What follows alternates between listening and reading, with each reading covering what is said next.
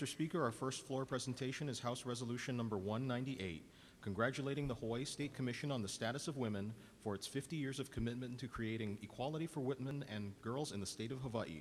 This resolution is offered by Representatives Belatti and Thielen. Thank you very much. Representative Belatti. Mr. Speaker, I move for the adoption of the resolution. Thank you very much. Representative Thielen. I second the motion, Mr. Speaker. Thank you very much. It has been moved and seconded that the resolution, House Resolution 198, be adopted. Any discussion? Representative Belatti. Thank you, Mr. Speaker. I move for the adoption of this resolution. Please proceed. On May 15, 1964, Governor John A. Burns had the first foresight to create the Hawaii State Commission on the Status of Women by executive order. In 1970, Act 190 codified the commission into law. For 50 years, this commission has served as the central clearinghouse for resources, services, and advocacy for women and girls in our state. I could speak for hours as to the ways that the commission has enhanced the status of women, but for the sake of brevity, I will name just a few. Immediately out of the gate, in 1972, the commission created Hawaii's first task force to investigate sex bias in education, an important step towards ensuring that girls and women have equal access to education opportunities. The commission also blazed new trails by creating a task force to investigate the status of female offenders in the criminal justice system, ensuring that women and girls received equal treatment under the law and that the statutes were enforced without prejudice based on gender. Advocacy has always been and is one of the commission's most important and noteworthy contributions. The commission vigorously advocated for several measures on behalf of women and girls. The passage of the Patsy Mink Equal Opportunity in Education Act at the federal level, better known as Title IX, and the passage of Act 206 in 2011, which prohibits workplace discrimination against victims of domestic and sexual violence, are only two of the landmark pieces of legislation. These accomplishments are just a portion of the overall achievements and success of the Commission. The Commission's dedication and commitment to serving the women, girls, and by extension, all families and communities of Hawaii is truly remarkable. To understand the depth of the individual and collective work that goes on with the Commission's efforts, I would like to defer to my colleague from Kailua and the co-convener of the Women's Legislative Caucus to introduce today's representatives. Thank you very much, Representative Belatti. Representative Thielen. Thank you very much, Mr. Speaker. A program as successful as the Commission on the Status of Women requires remarkable people to be able to run it effectively. Today, members, we are lucky to have just a few of the stellar minds behind the Commission with us on the floor.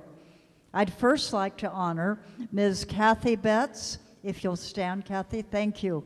The current Executive Director of the Commission.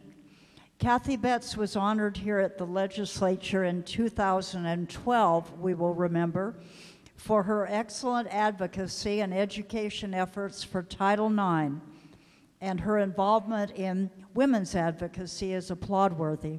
She's worked in the fields of family law, violence against women, child abuse, and Title IX. Cathy also served as the Patsy T. Mink Legislative Fellow in the late Senator Daniel Inouye's Washington, D.C. office. She's a former Deputy Attorney General with the State of Hawaii's Family Law Division and currently serves on multiple boards, including the Board of Directors for the Hawaii Filipino Lawyers Association and the Board of Directors for the Hawai'i Women Lawyers. Members, would you welcome Cathy Betts?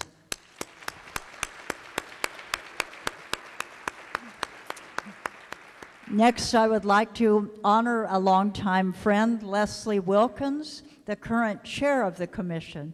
Ms. Wilkins is an experienced advocate for women, workplace diversity, and equity issues, and she currently serves as the vice president of Maui Economic Development Board and is a member of the University of Hawaii's College of Engineering Dean's Advisory Council, a member of the board of the YWC of Honolulu, and a national trustee for the Business and Professional Women's Foundation. Ms. Wilkins was the primary designer, launcher, and leader of the Women in Technology project, designed to engage more girls, women, Native Hawaiians, and other underrepresented represented groups into the science, technology, engineering, and math pipeline. She's won many awards commending her achievements, including the 2001 SBA Women's Business Advocate Award for Hawaii and Federal Region 9, the 2005 International Economic Development Council Performance Award, and a 2010 Maui County Woman of Achievement Award. Members, please let's all welcome her.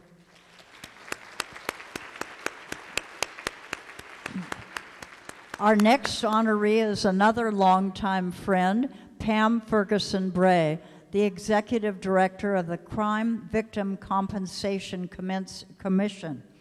Pam previously served as the Executive Director of the Commission on the Status of Women, as a Deputy Prosecuting Attorney for the City and County of Honolulu, prosecuting family abuse cases, and as a Deputy Attorney General representing the Department of Human Services in child abuse and neglect cases. She has received several awards for her dedication to women's issues, including the 1994 Hawai'i Women Lawyer of the Year Award, and also received an Outstanding Achievement Award from the National Association of Commissions for Women for initiating the first month-long Women's Health Month. And Mr. Speaker, if I may defer to my co-chair of the House Women's Caucus, Representative Belatti, to honor the other two. But before I do, let's all welcome and congratulate Pam. Representative Thielen, thank you very much. Representative Belatti. Thank you, Mr. Speaker. I would next like to introduce Ms. Allison Tasaka, who is the current Director of Operations for Governor Neil Abercrombie. Ms. Tasaka has a long history with the Commission, having served as a Commissioner from 1993 to 1996, Chair from 1994 to 1995, and as Executive Director from 1998 to 2004. During her tenure, the Commission received an Outstanding Achievement Award by the National Association for Commissions for Women, presented in recognition of the 1994 Women's Health Month project held in Hawaii for the first time. Please, members, welcome Allison Tasaka. Last, I would like to introduce Ms. Faye Kennedy, who served on the Commission from 1993 to 1995. Ms. Kennedy recently retired as a 10-year president of the bipartisan Hawaii Women's Political Caucus and continues to serve on the Honolulu County Committee on the Status of Women. She's a proud recipient of the YWCA Leader Luncheon Award and has served on numerous boards, including the Hawaii Friends of Civil Rights. Members, please welcome Ms. Kennedy.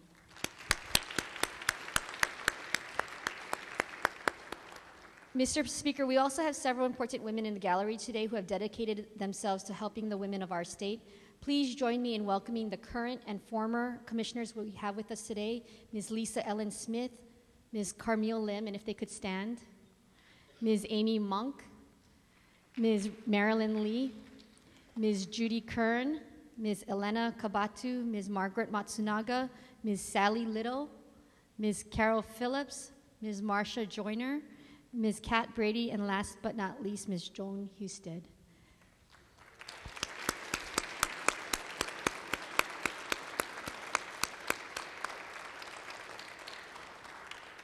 Mr. Speaker, thank you for this opportunity to honor the Hawaii State Commission on the Status of Women on their 50th anniversary, and we hope and wish for them a more successful 50 years to come. Thank you. Thank you very much, Representative. Members, any further discussion on a resolution before us? If not, let's go to the vote. Speaker? Representative Ward. I was yielding right away, but I wanted to single out two members of my community, Hawaii Kai, to acknowledge all their hard work, Amy Monk and Marcia Joyner. Would you two stand again? Thank you for your service to the people of Hawaii and the community. Representative Cabanilla. Mr. Speaker, as the chair of the Filipino Caucus, I would like also to acknowledge the work of Ms. Amy Agbayani. Thank you, Mr. Speaker. Thank you very much, Representative. Members, any further discussion on a resolution before us? Representative Har, Thank you, Mr. Speaker. In strong support. please proceed. Mr. Speaker, as a woman, as a female in the Women's Caucus in the legislature, I really want to recognize someone, our former colleague, who really did set the stage. And while we've had some wonderful replacements, when we think about the Women's Caucus in the legislature, she really was a steward. And if it wasn't for her efforts, we wouldn't have much of the legislation. So if we could please recognize our former colleague, Ms. Marilyn Lee. Marilyn, welcome. We miss you. Thank you very much, Representative. Members, any further discussion on a resolution before us before we go to the vote? If not, let's go to the vote. All those in favor signify by saying aye. The motion is carried. House Resolution 189 is adopted. Representative Belatti, please proceed with the presentation of the congratulatory certificates and lays.